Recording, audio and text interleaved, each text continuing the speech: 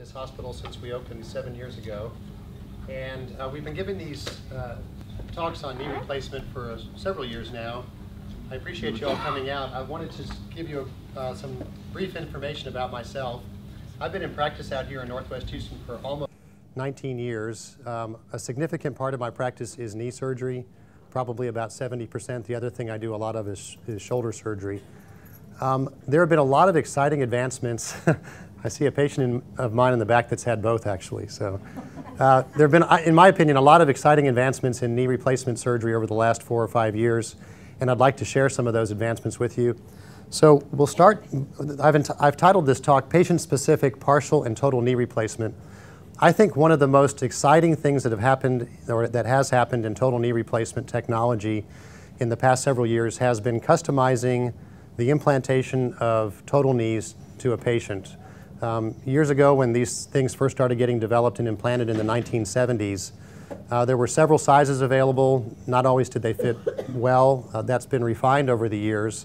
But what's been gaining popularity and acceptance over the past 3 to 5 years in particular is customizing the implantation technique to the patient. And so I want to share some of that technology with you, what's being developed and what we're using here at this hospital. So just a brief outline of this talk. After this brief introduction, we'll talk about causes of knee pain, treatment options, which always include no surgery as an option. Options, of course, that include surgery. We'll have some conclusions and then plenty of time for questions. This talk tends to run about 30 minutes, so there will be plenty of times for Q&A at the end. So we'll start by talking about types of arthritis. You know, the most common type of arthritis by far is what's called osteoarthritis, which is the wear and tear type of arthritis that most people are familiar with. If your grandmother or grandfather had arthritis, more than likely they had osteoarthritis. That's something that tends to run in families and tends to occur more frequently with age. There's also post-traumatic arthritis. If you've been unlucky enough to have had an accident in the past and broken your knee or torn a ligament and may or may not have had surgery to repair that, years down the road that can develop arthritis as well, which is independent of your DNA, but completely dependent on your prior injury and surgery history. We have different types of inflammatory arthritis, like rheumatoid arthritis and lupus. Those things can strike at any age and can tend to be very rapidly progressive and sometimes very devastating. The medical treatment of these types of arthritis has gotten very good over the past decade or so. And so we see less and less of those types of knees coming to surgery, but still that happens fairly commonly.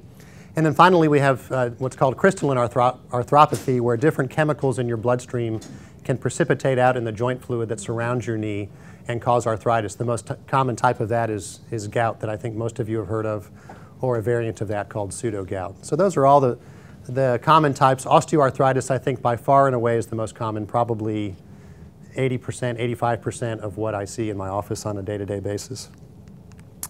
So what exactly is arthritis? We throw this term out all the time, but we never really talk about what it is. A normal knee, any joint for that matter, has cartilage that covers the joint surfaces, and that cartilage is typically very smooth, almost like glass, and so it allows the joint to slide easily when you move it. So when you move your knee back and forth, there's a gliding motion that occurs without any catching or binding or any pain.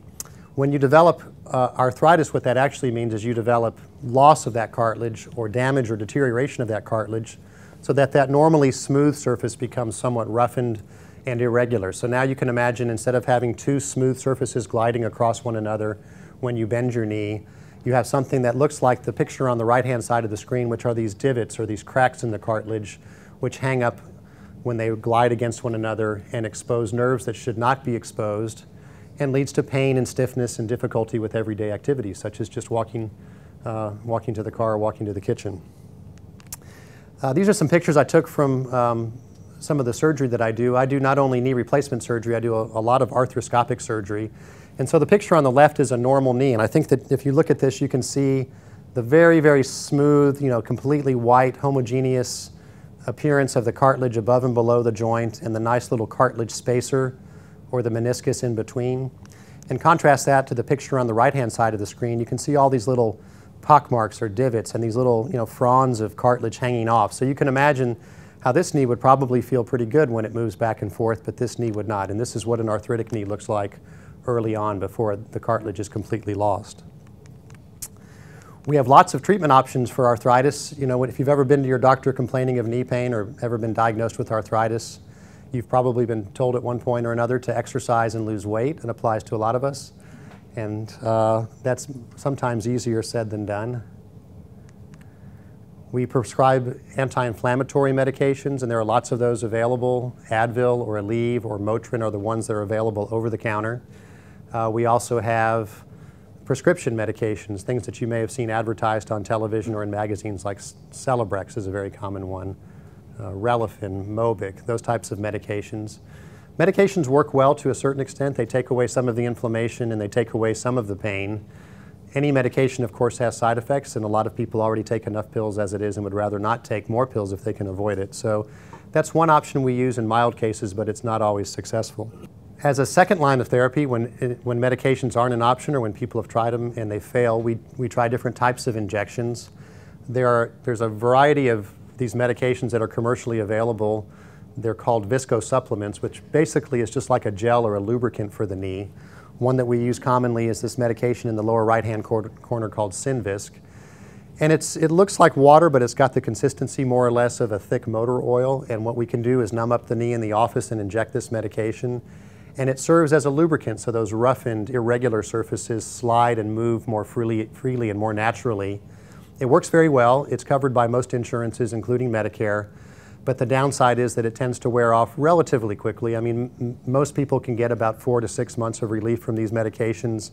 After that, the results start to decline. So we use these very commonly when people have pain but aren't quite ready to pull the trigger on surgery or just need to get through something important coming up in their life, like a wedding or some sort of important social event. So these are valuable to us as well. If you talk about different types of treatments, of course, we've already talked about the earliest forms of intervention, which are the medications and the weight control that I mentioned. We try different types of prescription medications, physical therapy, and injections. Physical therapy is kind of a controversial one. You know, it's helpful to have strong muscles that surround the knee joint. When your muscles are weak, then the contact forces between the bones of the knee becomes greater and can increase the pain. But when you've got arthritis that's so bad that you've basically lost the cartilage and you're rubbing bone against bone, there's not a whole lot generally that physical therapy is going to do for you. But that's something that we try in cases other than end-stage cases of arthritis. But when none of these things work, we turn to different types of surgery, particularly knee replacement, as a solution for a number of people. If you look at the number of knee replacements performed annually in the United States, you can look at this graph that shows a pretty constant rise in the incidence of knee replacements over the last 12 or 13, what is that, actually 15 years now. 800,000 total knee replacements approximately were performed in the US last year, and this is only going up, which is obviously a very important public health concern as we talk about things like Obamacare and Medicare reform. So if you come to the office or if you see a doctor for knee arthritis, you might be asked one or more of these questions to determine how significant a problem this is for you. Does your knee hurt 1 or more days per week? Does the pain interfere with your sleep? Is it painful for you to walk more than a block? Are your pain medications no longer working? Is knee pain limiting your participation in activities? Has inactivity from knee pain caused you to gain weight? That's a common one. People come in all the time and say, you know, all you doctors keep telling me to lose weight. How can I lose weight if I can't even walk? Can you limit activities for a few months to recover from surgery? That's a very important question because surgery isn't an overnight fix. It's a process that takes not only the day of surgery but several months afterwards to recover from. And are you willing to commit to working hard during the rehab for a successful recovery? So those are all important questions to ask yourself. So let's look at a few knee replacement facts. Knee replacement surgery is a successful operation. If it weren't, we wouldn't be doing 800,000 of these annually in the United States. But in general, about 85% of people that go through knee replacement surgery would say that they're satisfied, and if they had the opportunity to do that operation over, they would do it again. So that's pretty good, but you know, what you should also know that although knee replacement can be done safely and effectively, there are numerous potential drawbacks of knee surgery. The performance of a joint replacement depends on a lot of factors, including your age and your weight and your activity level. There are potential risks, including infection and other things, and that recovery does take a period of time. People with infections or other conditions limiting rehab, severe obesity, bad lungs, bad heart that wouldn't allow them to exercise afterwards, might not be able to successfully rehabilitate after the surgery. And there are several potential complications which could occur afterwards, which could result in stiffness or unsatisfaction with your new knee, including loosening of the implant where it attaches to the bone, or fracturing of the bone that surrounds the implant, or the components can wear out. I think, you know, the last thing, this wearing out of the components used to be a problem 10, 15, 20 years ago, but as materials have improved and the science of metals and plastics that are used to improve these knee implant designs has improved, the wearing out of the components is much less of a concern. We don't see that really to any large extent today as we did 10, 15 years ago. So in my opinion, 85% is good. I mean, that's at least a B or B+, but what about the other 15% of people? And so this is what modern science, modern orthopedic surgery is dedicated towards doing, is improving the outcomes of knee replacements so that we can get a greater satisfaction rate and we can improve on the people that haven't been so satisfied with their knee replacement. So let's talk a little bit about what those improvements might be that might improve the outcomes of knee replacement. I think you can broadly think about this in two categories. There's the type of knee replacement, just like there's different kinds of cell phones or televisions or watches or what have you. There are a number of different types of knee replacement. And then there's the technique of knee replacement. Assuming that you choose the right knee replacement or you choose the right doctor to put it in for you, you have to rely on that doctor to put it in correctly. There are numerous important steps that are essential for getting the knee to work properly. And so we'll spend a few minutes over the next 5 or 10 minutes talking about not only the types of knee replacements that I think are exciting, but the techniques of putting these in that's really improved the outcomes. So let's talk about types. There's lots and lots of brands of knee replacement, but in general they all boil down to one of two different types. There's partial knee replacements, which I think most of you have heard of, or total knee replacements.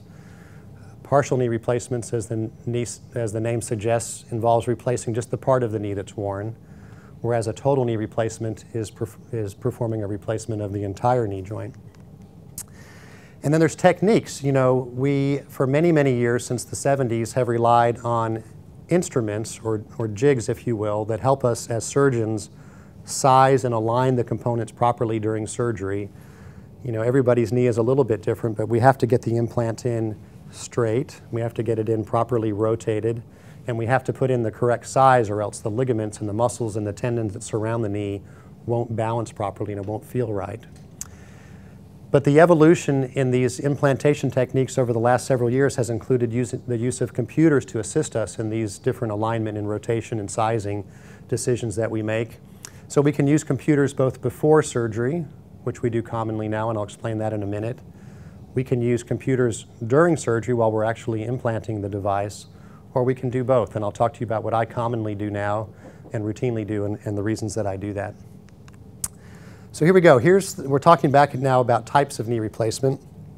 The picture on the left, as you can see, has less metal, which is the white stuff here, than the picture on the right. So this picture on the left is a photograph of an X-ray of a partial knee replacement, and you can see that the inner part of the knee on the femur, which is the end of the thigh bone, and the upper part of the tibia has been replaced with a knee replacement part, but that the rest of the knee, the outer side of the knee, has been untouched.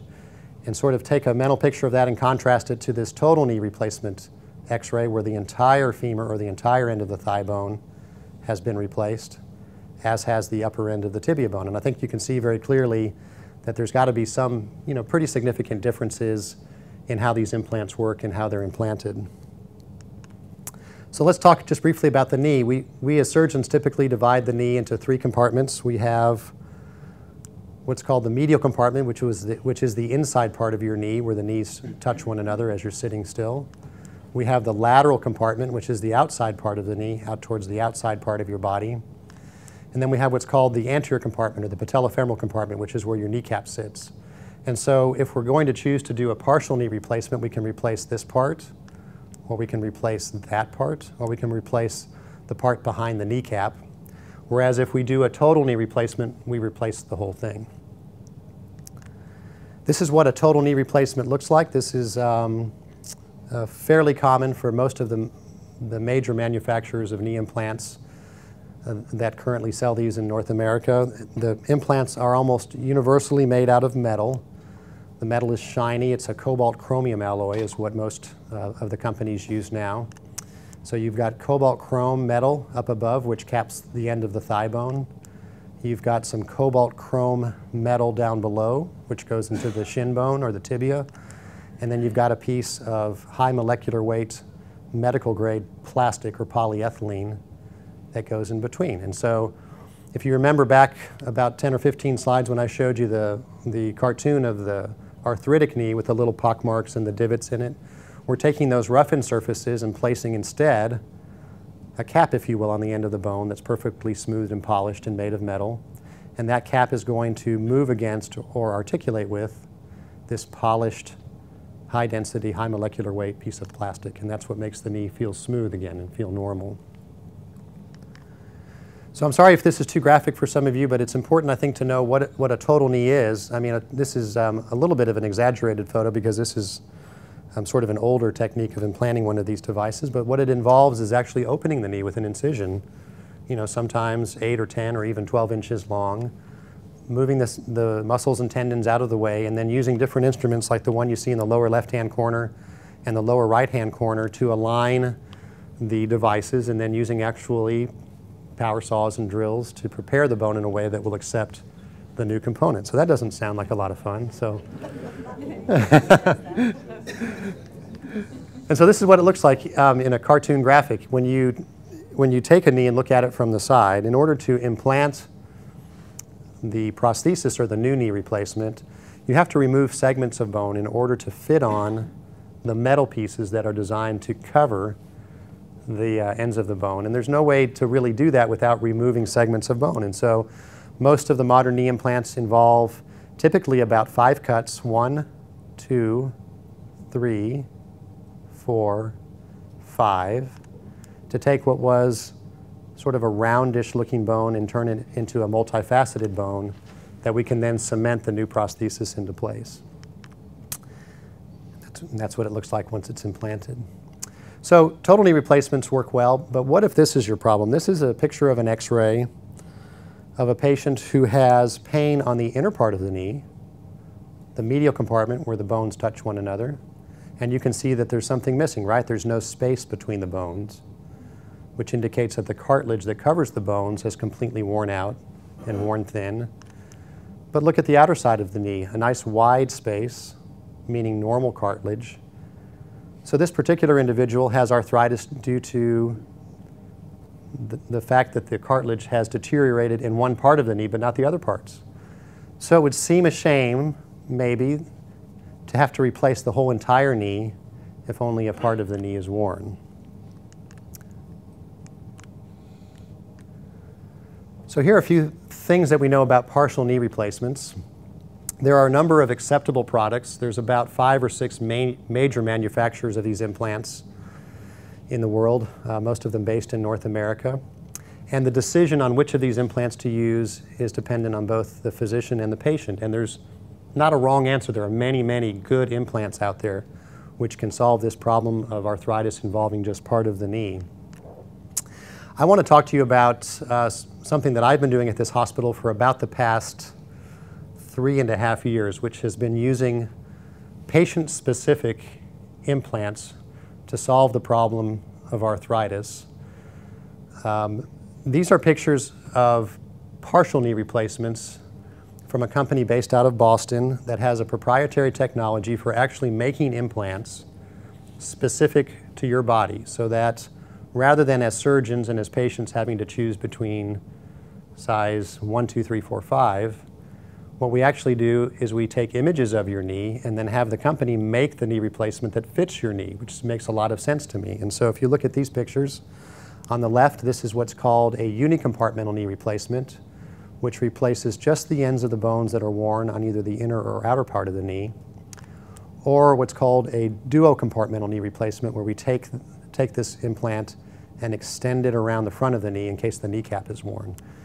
This, by far, is more commonly implanted than this one over here, but I'm showing them to you both just to let you know that they exist.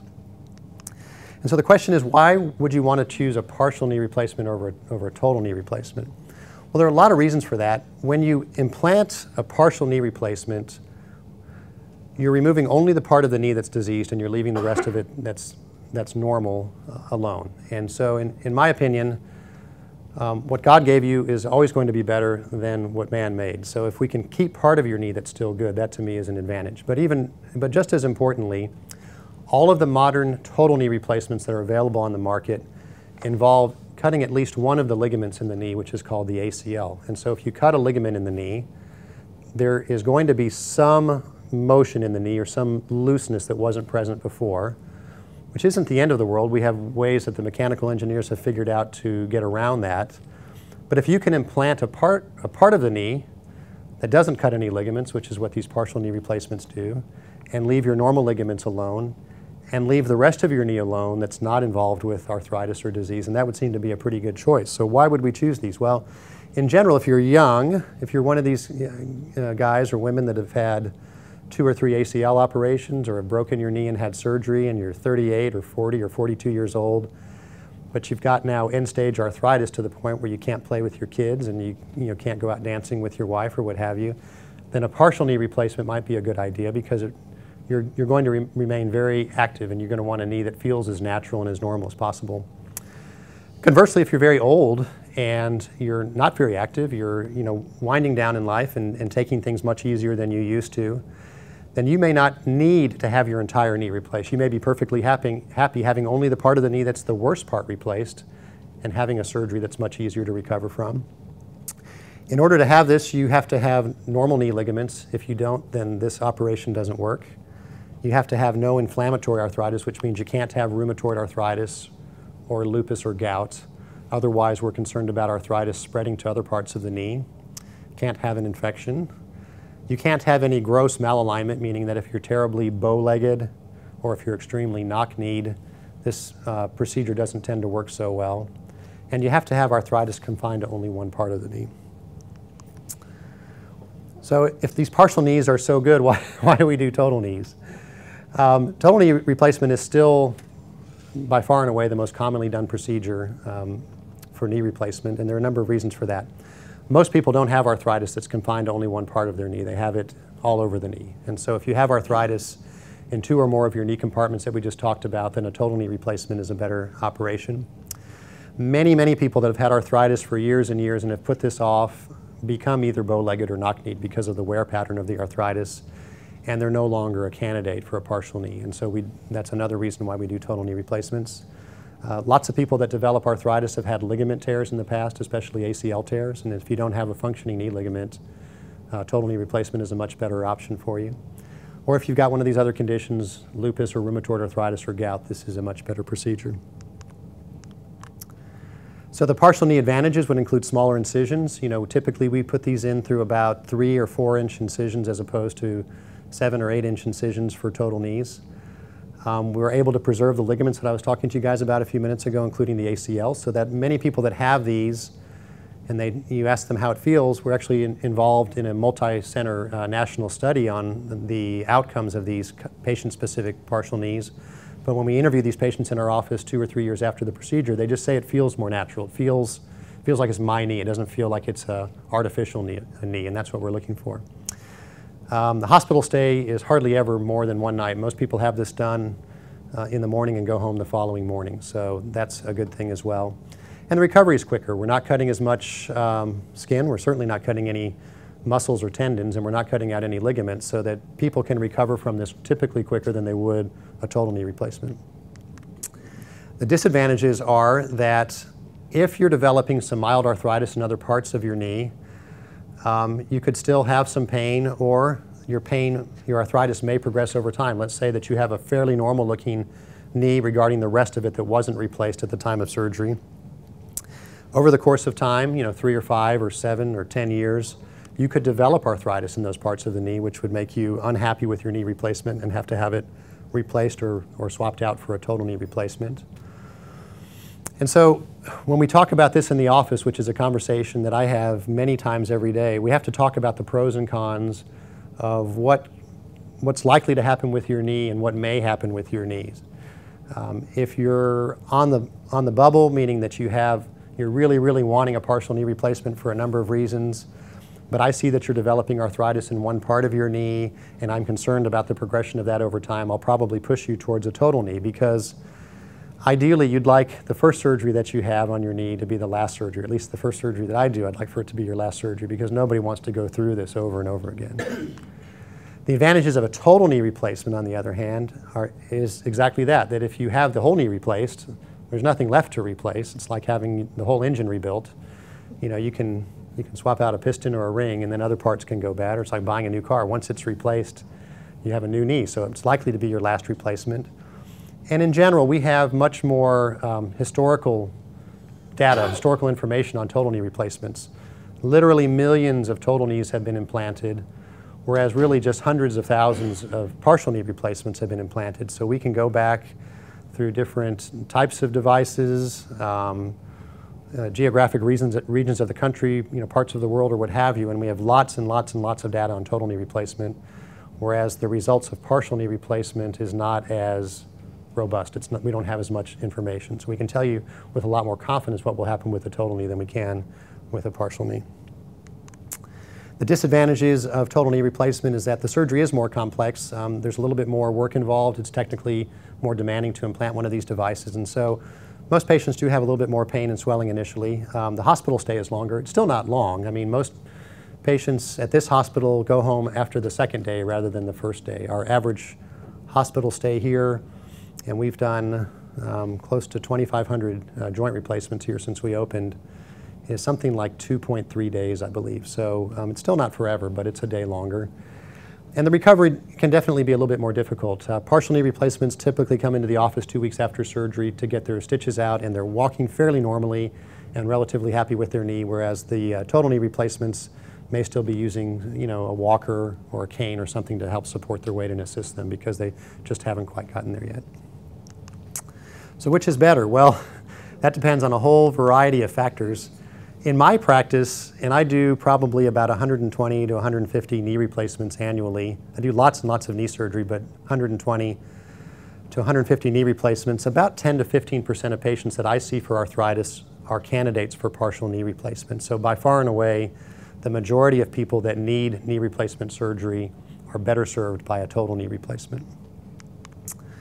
So we've talked now about types of implants. That was the first broad category that I wanted to cover. And now we're going to talk a little bit about technique, or the way that we put these implants in, because I think that's every bit as important, if not more important than the type of implant that we use. And so I'd like to talk to you about just a few abbreviations that we use. One is computer-assisted surgery, or CAS. And I'm going to talk to you about how I use computers to help me implant these devices. And then we'll talk about patient-specific instrumentation and patient-specific implants. That's really been the big jump forward in technology, in my opinion, over the last several years. And that's something that we use commonly here at this hospital. So what is computer-assisted surgery? Well, on the left is the actual computer that we own here at this hospital. It's made by a company called Stryker. And it's got this little sort of sensor here that senses electrical signals from these pins, or these devices that we implant into the knee right before surgery. And what it does is it sends signals out to the camera. The camera then registers those signals in a complex way that I don't completely understand. And then it generates a virtual three-dimensional model of the knee. And so about maybe even longer than that, 6 or 7 years ago, we started using this device, and we used it commonly in almost all of our surgeries. This is really cool if you look at it. I mean, this is high tech, and it seems to give you a lot of information that we wouldn't have otherwise.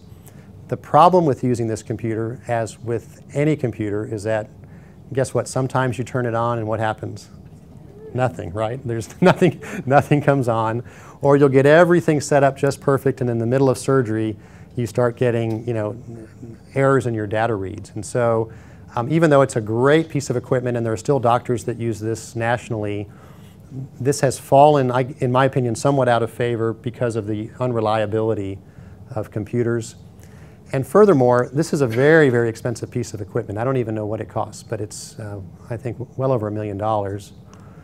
And the information that was coming out 3 and 5 years after this was starting to be commonly used was that it didn't really improve the outcomes of knee surgery significantly. I mean, the knees were a little bit better aligned, there's no question about that, and they were a little better sized, but the patients that had it didn't feel any different. So hospitals and doctors had a hard time spending $1 million for a piece of equipment that didn't always work and didn't seem to make a huge difference. So even though we still have this piece of equipment, not sure where it is exactly, but we still have this piece of equipment.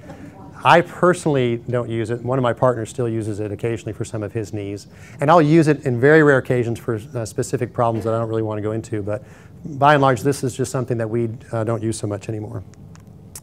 So if we don't use computers during surgery, how can we use computers to our advantage? Well, the major companies have come out with ways of making what's called patient-specific instruments. So if you remember that kind of gory slide that I showed you with all the bone and all that stuff with the big metal blocks, well, companies have figured out a way to take either MRIs or CAT scans of your knee and then make these cutting blocks. This is where we insert the saw and the drills during surgery in these little slots in a way that is specifically designed for your knee. And so we as surgeons can say, hey, we can tell the engineers we want to cut 8 millimeters of bone here at a 7-degree angle with a 3-degree slope, and they put that in their CAD models or whatever they do, and they spit these out. And so these are shipped to us. And so now when I go in to do a knee replacement, I can use these on your knee, and these are one of a kind. These are only for you, nobody else.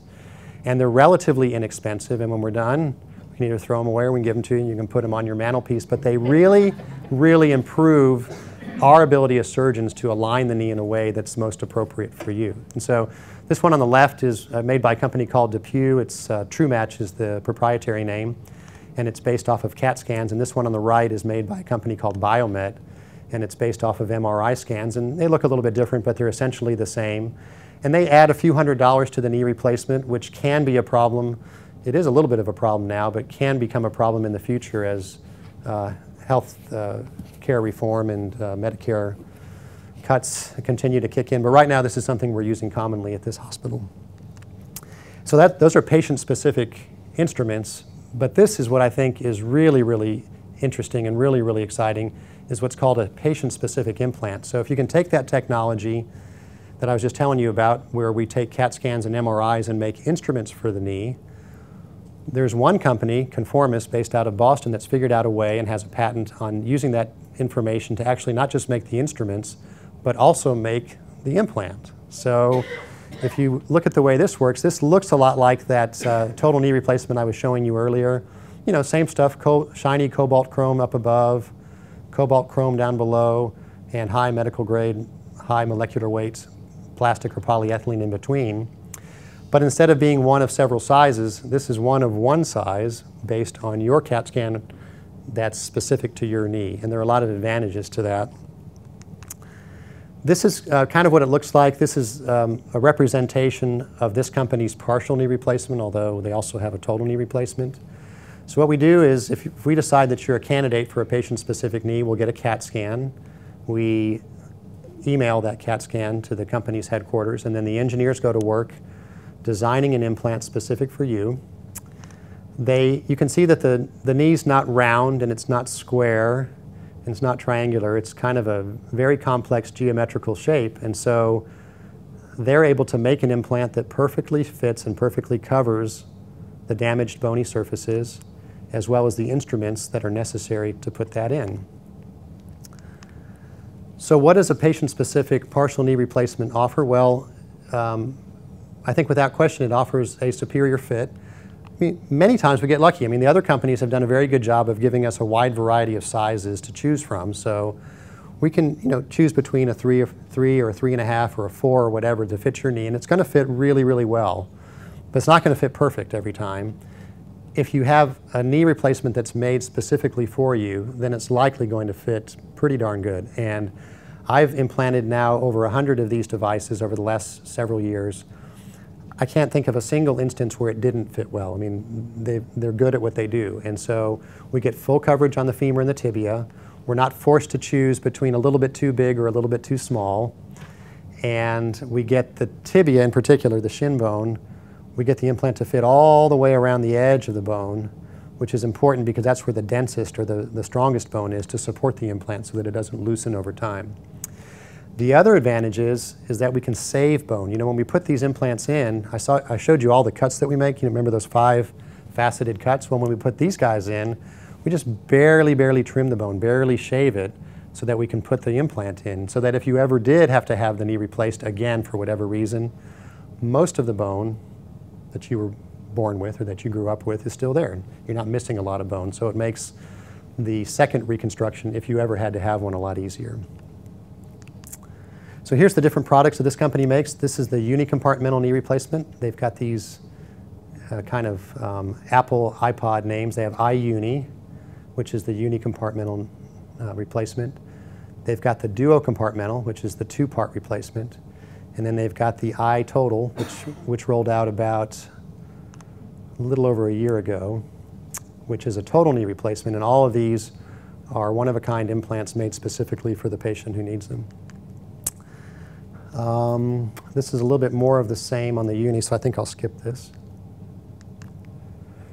Duo, I put in a handful of these. It's very rare in my experience anyway that somebody has only 2 parts of their knee involved with nothing whatsoever wrong with the 3rd part of the knee, where I think that this is going to be a great choice. I've done these, especially in younger patients, people in their 30s and 40s who need knee replacement, but these are fairly rare. And then we have these totals that we've become very excited about. So this is what it looks like when we're in surgery. You know, typically when we do a total knee replacement, there's multiple pans of instruments. There's lots and lots of instruments because there's lots and lots of different sizes and options that the surgeon has to choose from. So we see the nurses and the sterilization reps coming into the room literally on dollies with you know, large trays of instruments stacked 6 or 8 or 10 feet high. When we come in to do either a partial or total knee replacement, this is what we get. We get a little kit. It's kind of neat. It has a few little patient-specific instruments. It's got a couple of disposable drills and drill bits, and it's got the implants in it, and it just comes in a simple little tray. So it makes the setup for the surgery much more efficient. Hospitals like that, it takes less money and less time to prepare for the surgery and to clean up afterwards. And when we have it all laid out, this is pretty much every instrument that we use for the case on the back table just set out. So not a lot to it once it's all said and done. The process is, if we decide that you're a candidate for this patient-specific process, we'll order a CAT scan. The CAT scan has to be done at a hospital that has proper software installed on their machines in order to transmit it to the company. So this hospital has it. There's a few other facilities in town that has it. But if you live elsewhere or in another city, we can't always do the CAT scan at your local hospital because they don't always have the proper software. But anyway, we do the CAT scan. We send it to the company electronically.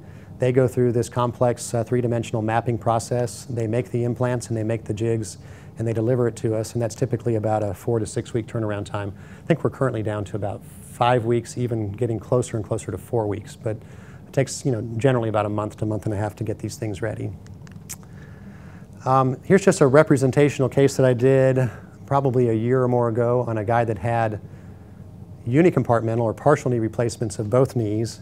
And I thought this was interesting because when we go into surgery, the engineers of the company prepare this little map or this guideline of what we're going to do. So, you know, they show us the bone spurs. All these things here are the bone spurs that we as surgeons are going to remove. They show us, you know, where the jig is supposed to fit and how the implant is supposed to look when it's all said and done. But if you look at this, this is his right knee. So you look at this, he's got kind of a gentle curve going up towards the top where the knee sort of curves. And he's got on his tibia this tray that kind of just looks like the normal letter D. It's pretty symmetric with a fat bulge on the side and a straight line down the side. And so sort of make a mental image of that, and then look at his opposite knee. This is the same guy, but his left knee. Look how this thing kind of really swings over quite a bit more, almost at a 20-degree, 25-degree angle compared to this, which almost is straight. And look at the tibia. It's shaped differently. Instead of having the big wide D shape, he's got sort of a narrow flange up here and sort of a wide area in the back.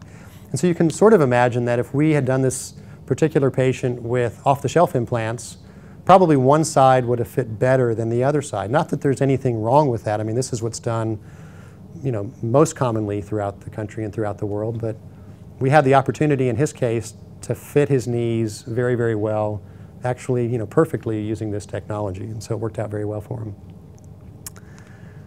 This is the same sort of thing, only for the total knee replacement, the iTotal. We have preoperative maps that we use, and we give the engineers basic guidelines for how we want the knee implanted, and then they fine-tune it and give us the actual measures of resection. So on this knee, we're going to take 6.4 millimeters of bone off the inner side and 6.1 millimeters of bone off the outer side. In a conventional knee with normal metallic instruments, these numbers would be closer to 8 and 10. So we're taking off significantly less bone, usually about 60% less bone. And we can measure this during surgery. We can look at this, we can measure it, make sure we like it, we can cut it. Then we can use calibrated calipers to measure the bone and make sure that we're actually reproducing what our plan was. And then once we're all said and done, we can implant the device, and that's what it looks like. So this is a question that comes up all the time. People come in and say, my knee's hurting me a lot. I just don't know if I'm ready. I just don't know if I'm ready to have this done. And that's, that's fair. Surgery is a big step for anybody. What happens is, as the arthritis progresses, you lose more and more cartilage, and as you've lost all of your cartilage, you start to lose more and more bone.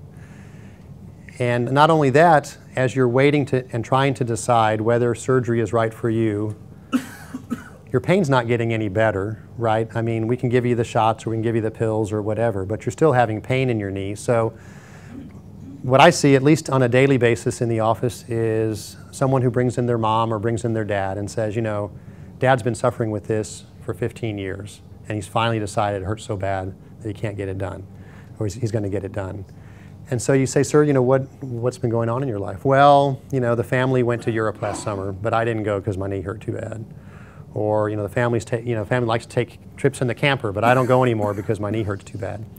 So not only is your knee getting worse, but your pain isn't getting any better. So you may be missing out on things in life that you could be enjoying if your knee pain were gone or were removed. And so those are very compelling reasons to think about having this done earlier rather than later. And if you're older, if you're in your 70s or 80s, then in general in life, as we get older, we don't get healthier as we get older, right? So our high blood pressure, may get worse, our diabetes may get out of control, our heart disease may become more of a problem, and so forth. So what could have been surgery that was done relatively easily 5 or 10 years ago, later in life, now becomes more difficult, because now that you're 80 and you could have had it done when you're 70, you're now taking blood thinners because the doctor put a stent in your heart, and you're taking all these pills for your blood pressure and so on and so forth. So there are some reasons at least to consider having this done earlier rather than later. And the final thing is that osteoarthritis is degenerative. There are lots and lots of really, really exciting biological solutions to all sorts of problems in healthcare, including stem cells and gene manipulation therapy and so on and so forth.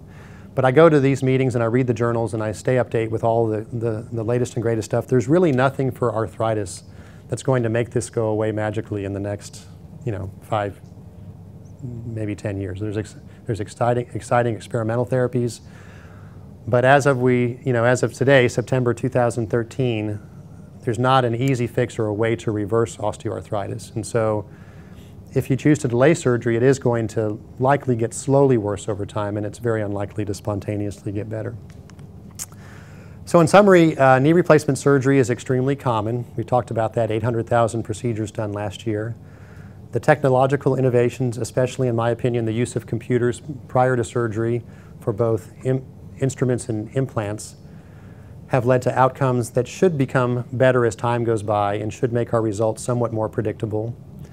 And every person is unique. All of these technologies that I'm showing you aren't right for everybody. I mean, I use patient-specific instruments and patient-specific implants for the vast majority of knees that I do, but there's a whole variety of factors that influence why we choose one over the other, or why in some cases we can't use either. So we have to individualize treatment for everybody. There's no way to cookbook this.